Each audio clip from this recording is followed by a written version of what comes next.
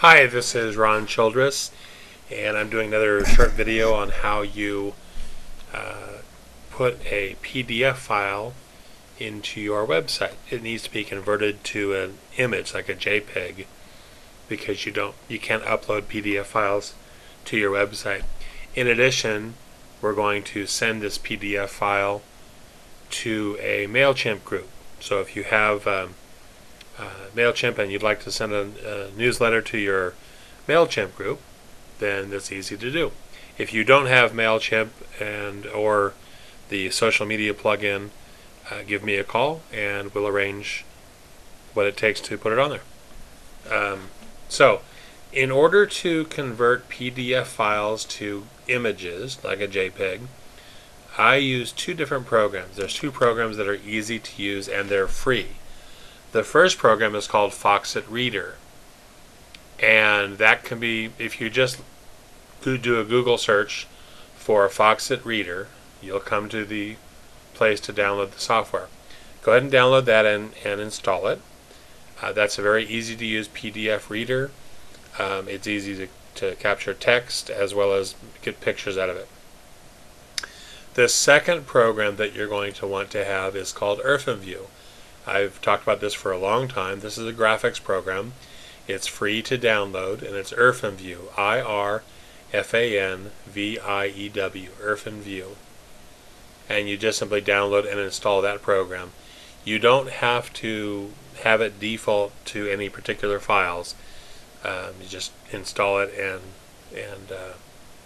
choose not to default files to open up in that. If you're using a different program or a set of programs, or you're using Photoshop, or you're using something that you can convert the PDF into a JPEG, you don't need these programs. These are easy to use and they're free, and I do recommend them because of that. Now, if you have a PDF file, this is a PDF file for Coldwell Banker.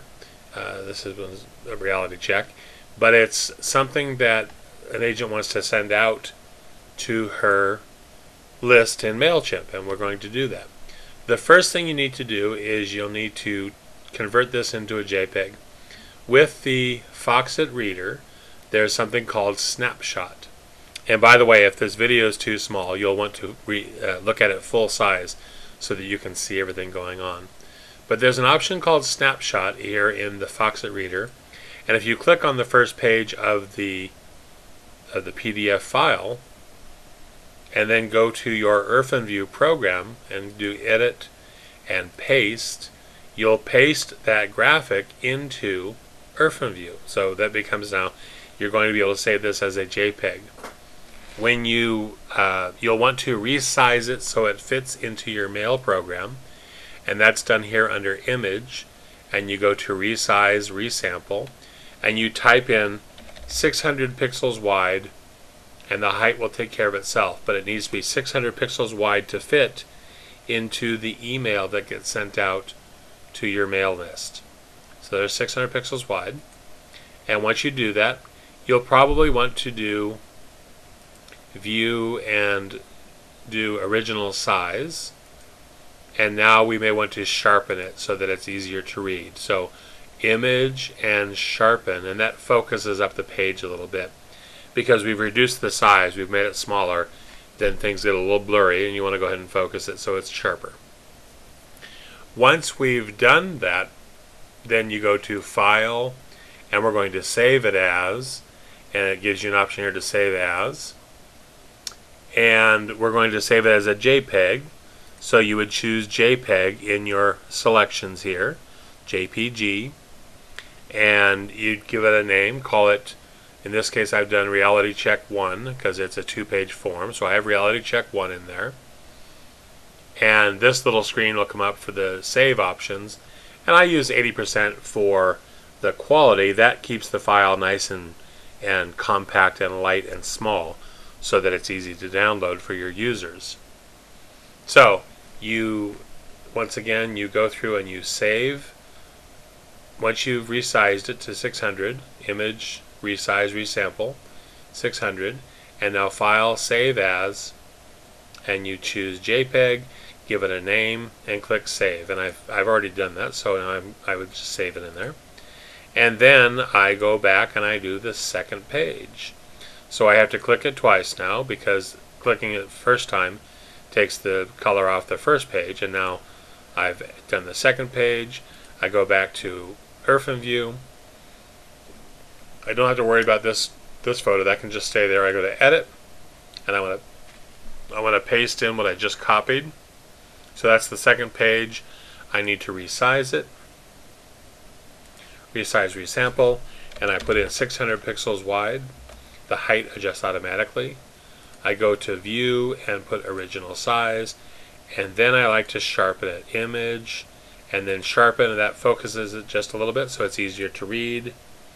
File, Save As, and I simply call it, in this case it's Reality Check 2, because it's the second page of the PDF file. So I've got 2 pages of PDF files now ready to go. You also want to create a featured image. You want to get a graphic for the featured image. So in this case, I simply cut out, I'm going to use the graph here for the featured image, and I go to, I draw a box around it, and I go to Edit, and the box is drawn with your mouse. You just click and hold it, and it will draw a box. So hold the left button down and drag it down to the corner. It draws a box. I go to Edit, and then Crop, and that's the box. That's the graphic I'm going to use for the featured image. And again, File, Save As, and I'm going to call it Reality Check Featured, because that's my featured image, and I just save it as a JPEG. Okay, so now I've got those images saved. I used Foxit Reader and OrphanView to convert it from the PDF file and save it as a JPEG. Those are 2 important things you'll need to do in order to save these PDF files. Now I'm going to add the post. And in the post, there are some things that you need to do. You'll need to make sure to save the information. No, I'm sorry, 1 second here. You'll want to save the information from the file, and let me just download it here again. Okay, in the Foxit Reader, you're able to save under Text Select. You can highlight the text, copy it, and then you can save that text right here in the post. So we were adding a new post. I put in the title, which is here. That's the title. And I'm copying over 1 paragraph by highlighting it and choosing Copy. Okay. Alright, so I'm highlighting 1 paragraph, I'm choosing Copy, and I'm pasting that into my post here. You want to have a few lines of text, and then you can have the graphics. So in this case, I'm posting a few lines of text, and now I'm going to add the media, and the media is the graphic, the post, the PDF files, which are now converted to JPEG. So I'm going to find those files. Here is Reality Check 1, so I'm going to go ahead and open Reality Check 1, and I'm going to insert that into the post. And when I do, I'm going to change a couple of things. I'm not going to link it to anything, so there'll be no media link, and it is going to be full size. So I insert that into the post, and then I do it again for page 2. Upload page 2, put it in there. I'm going to change the linking so that it links to nothing, and it's at full size and it's centered, and I'm going to put it into the post. So now I have both pages in the post, and on the right hand side, like every other post, I'm going to choose a category. In this case, it is a community blog, and I'm also going to send it to MailChimp. because I want to send it to my customers using MailChimp. In this case, it's MailChimp Test. It's only going to go to a couple of us. But you would just choose your customer list in MailChimp. And again, if you don't have MailChimp set up, contact me and I will be able to get you started with that. So now I'm going to add the featured image. This is the featured image spot here, and I'm going to click on Set Featured Image, and I'm uploading the file here for featured image. Click on Open, and it gives me a chance to set the featured image. Once it's uploaded, wait till it finishes uploading, click on Set Featured Image, and then it will show up here on your post for Set Featured Image. A couple of the quick things is I'm going to hide the featured image in the post itself because I don't need to see the featured image, and that's here under Featured Image Display. So now I'm going to scroll back up, and I've got the title from the PDF. I've got about 3 or 4 sentences from the PDF file here.